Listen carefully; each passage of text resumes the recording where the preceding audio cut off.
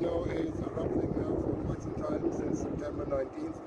We can see large blocks coming down and moving towards the house, glowing red hot lava. So this house has only a lifetime of a few more hours at best, I would say.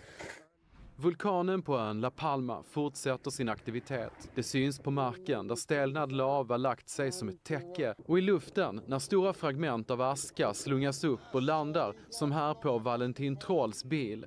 And here's a few more.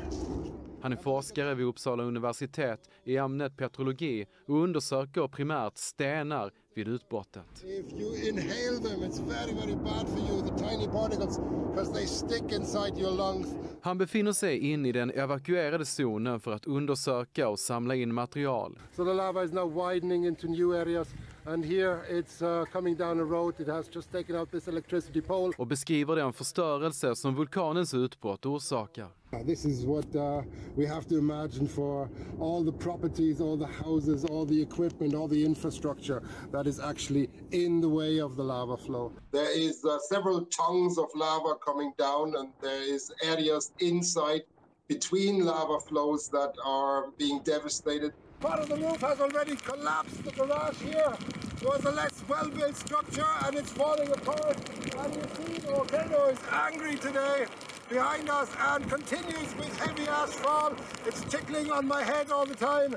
So this is a very kind of intense situation right now. How do you estimate the volcano will continue to spray lava? I think that given the duration of the eruption and the volume of the eruption, it will likely continue a little longer. Okay, so we're talking about the weeks, not months. In the previous eruptions, the 71 eruptions, the 1971 eruptions, the 1949 eruption, and also the historical ones, 1712, etc., they all lasted several weeks, from 3 to 8 weeks, something like this.